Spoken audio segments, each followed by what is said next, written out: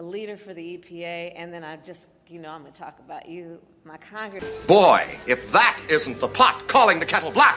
I mean, I know I don't live in your district, but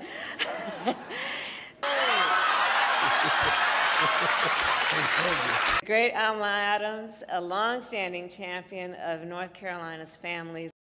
What the hell are you talking about?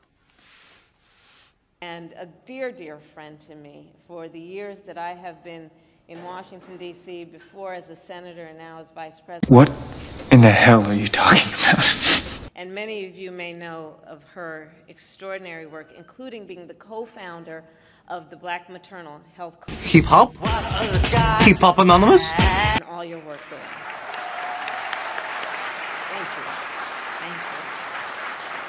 Thank you. You disgust me. How can you live with yourself? Thank you to everyone here for all your work.